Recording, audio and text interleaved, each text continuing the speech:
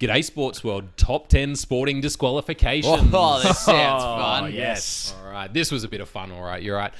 Number 10 in our top 10 sporting disqualifications. Who can forget the 2001 World Swimming Championships when the Australian women's 4x200 swim relay team jumped in the pool before the race had finished? They'd come home, they'd got the gold, they'd beaten the USA, which was a massive deal. But unfortunately, the Italian swimmer still had a metre to go.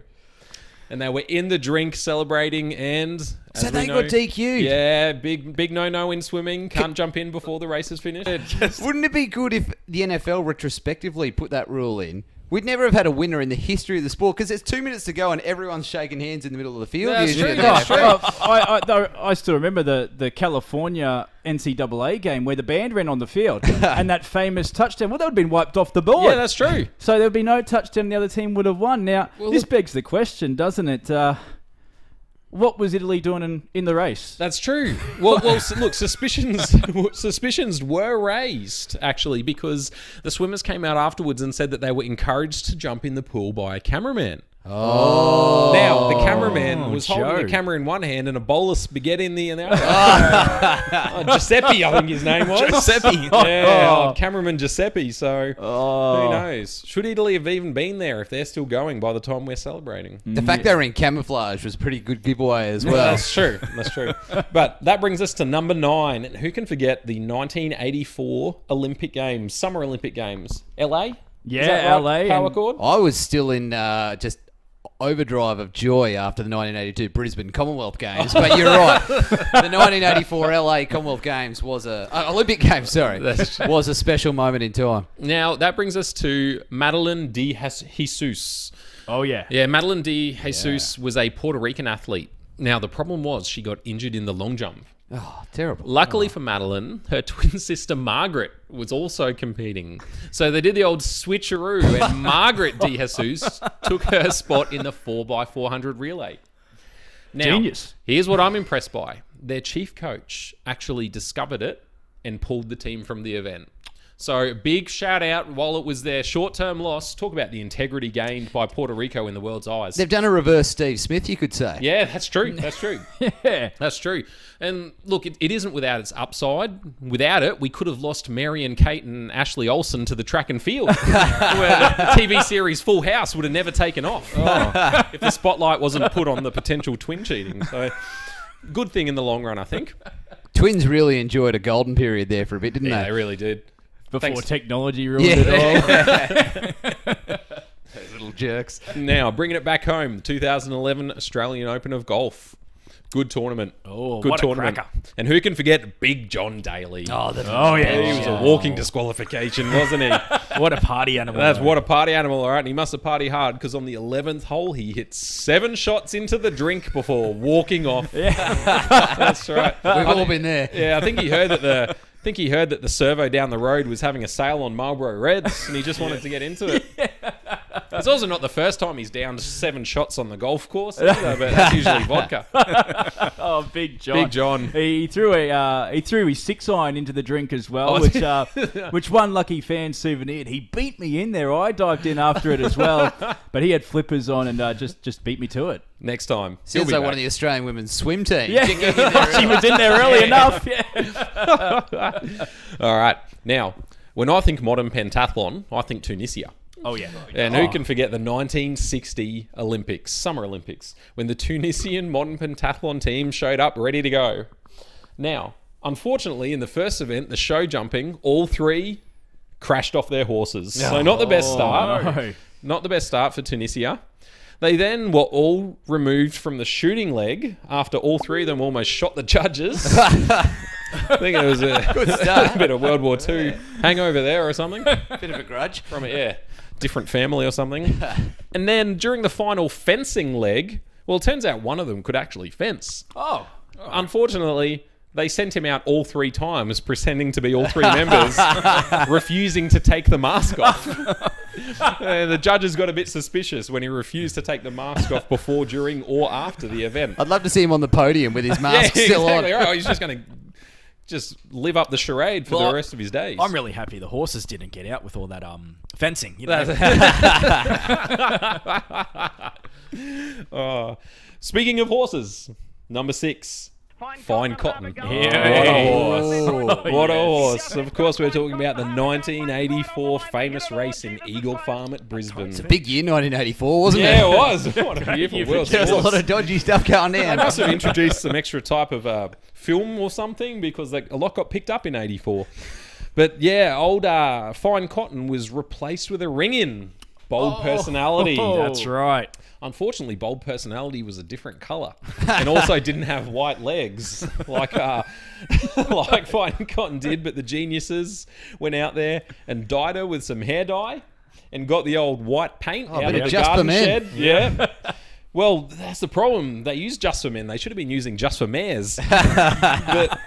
But and by the end of the start of the race, actually, the odds had dropped from 33 to 1 to $4.50 to 1. Well, that's a big plunge. Daz, did you Yeah. bet on that one? Is that what happened? Or I won on it. I cashed my ticket before eyebrows were raised. Stewards also got officials when the white paint was running off the legs. So the only thing faster than Fine Cotton that day was the trainer, Hayden Haitana, who did the bolt from Eagle Farm and was next seen in Boggo Road Jail. Actually did some time. And of course, the world famous name was effectively scratched from racing. Yeah. The Waterhouse. Robbie Waterhouse Exactly was right. the bookie who organised it all. And, No good. I think he got a 10-year ban or something until he was allowed back. And the family never recovered. No. Water who? That's right. All right, now, number 5. Let's get in the top 5, gentlemen. Oh, here Oh, we go. hey. And let's talk about the sweet science of boxing. We all remember that fight in 1983 when Louis Resto defeated Billy Collins Jr. 83 or 84? You must have been 84. Might have been New Year's Eve, so the time zone got you. Yeah, of course, Louis Resto just towed up old Billy Collins Jr. Not a good sight. But after the fight, when Billy's dad shook his hand, he noticed the old gloves felt a bit wrong. Turns out Louis had removed all the padding in his gloves, which is bad enough, but he then stuffed them with plaster of Paris, which when it came in contact with sweat, set hard. So he was essentially You see, that's just clever. boxing with a cast on. so he literally became Dr. Iron Fist. Right. It's a bit of a shame. I identify with Louis. I think it was just a science experiment gone wrong.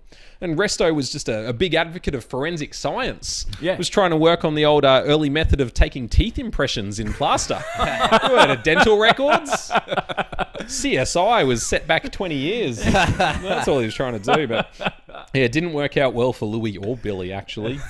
Fractured eye socket, never boxed again. Oh, no. But, like I said, his loss is science's gain. Number 4.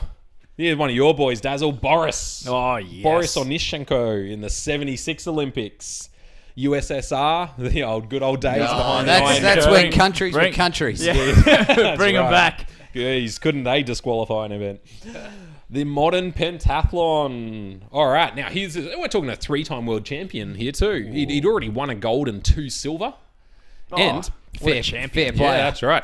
Wait, it seems to be the fencing where they all go wrong because he went up to his fencing event. Unfortunately, he'd illegally modified his épée, which is his sword, with a switch and an It's electrical a family circuit. show, mate. Yeah, that's right. So obviously, when you hit him with the with your foil or whatever, it creates an electric circuit and it sends off the signal. Yep. He'd put the old kill switch in his handle, and he could register hits without even touching them. So he was just taking the old wild air swings, hit. It was a little bit. I was watching that at the time. I was there for it, and it really did shock the audience when old mate came out, his opponent, and he was already been hit 5 times. They weren't even standing next to each other. But look, he's living a good life now, Boris. He's retired and he's a cow farmer. Yeah, and good at fencing. He's actually done well. Yeah, the best electric fences out there. Boris.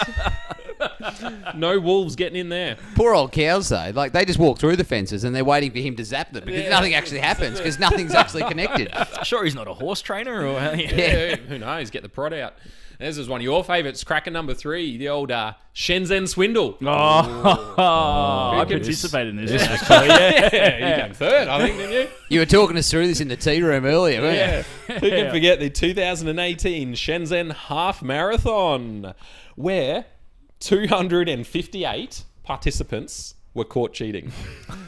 Usually you'd be lucky to get 258 people running in a half marathon. They'd already halved it. Yeah. 258 participants caught cheating. 18 had fake bibs.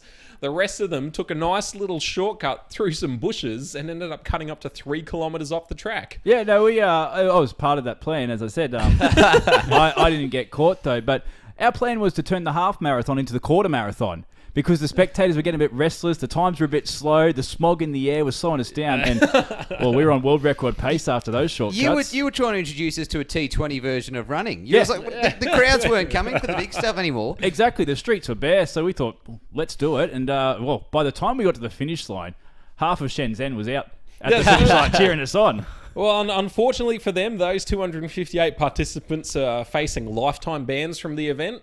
And because it is the Chinese government, they're also facing lifetime bans from eating. Yeah. We'll see how they go.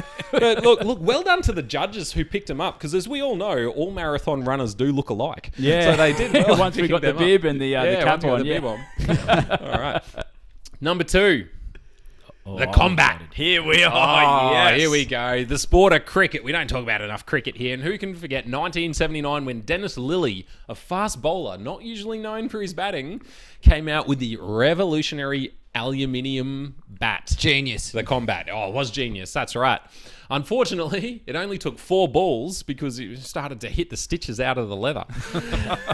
So, of course, classic England complained. Complained to the umpire, and he was directed to change bats. Well, aluminium's the same thing like the space stations are made out of, isn't it? I don't think it was aluminium. I reckon it was some secret CSIRO experiment, some sort of secret material. And look, when they changed the laws of cricket to say you can't use it, it set material science back 40 years. It did. The Space Shuttle Challenger would still be flying if they were allowed to keep going with the combat experiment. Still recovering. Yeah, but it was the bat that got disqualified, wasn't it? Yeah, yeah. Well, we know that DK Lillee used to love swinging the bat at opponents. Imagine if he got that aluminium to connect with someone. That's true, actually. Oh, we could have a new sport. Yeah. Jousting. And finally, number 1, personal favourite. Here we go. The 2000 Paralympics Spanish basketball team. Ay, caramba. Of course, 1 gold. Well done. Massive achievement. Yeah, huge. 1 gold in the intellectual disability competition. So fantastic. All about inclusive sports here at G'day Sportsworld. The problem was that one of the team members turned out to be an undercover journalist. Oh, those 60 Minutes characters. And he tipped off the media about the old fact that 10 of the 12 team members had no intellectual disability and were just good basketballers. So why did they only get 10 of the 12? Yeah, They didn't really want to cheat the whole way. They just No, said, that's no, right. we've got a bit of a conscience. It was kind of like the dream team how they had to have Christian Latner, the amateur player. So the old White Lightning. yeah. No, and suspicions were also raised when the intellectually disabled, apparently point guard, also competed in the chess competition. And who forget the allegedly blind centre who also won silver in the skeet shooting. So they didn't cover their tracks too well, old Spain. But there you go. That's our G'day Sportsworld top 10 disqualifications. Yeah, sense